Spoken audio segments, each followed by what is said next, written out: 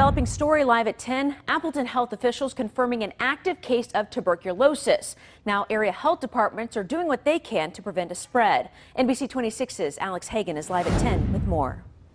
Cassandra, this patient was diagnosed yesterday. Now, health investigators say testing and screening of people with potential contact is their top priority.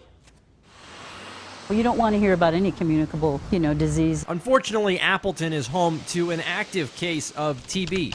The city's health officer says the patient works at the Winnebago Mental Health Institute in Oshkosh. The next step is determining who the patient had contact with. We'll do some assessment and potentially screening of other people. Kurt Egebrecht says the patient will be isolated and treated for what could be 2 to 6 weeks. For someone who's a household contact of somebody with an active TB case, only 30% of them themselves will contract it.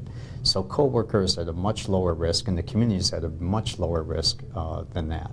But nonetheless, the consequences are serious. Community members, at least for the time being, don't see this as alarming. Could cause lots of trouble, but this one, as I say, is pretty risk-free for most people. So far, no other cases have surfaced.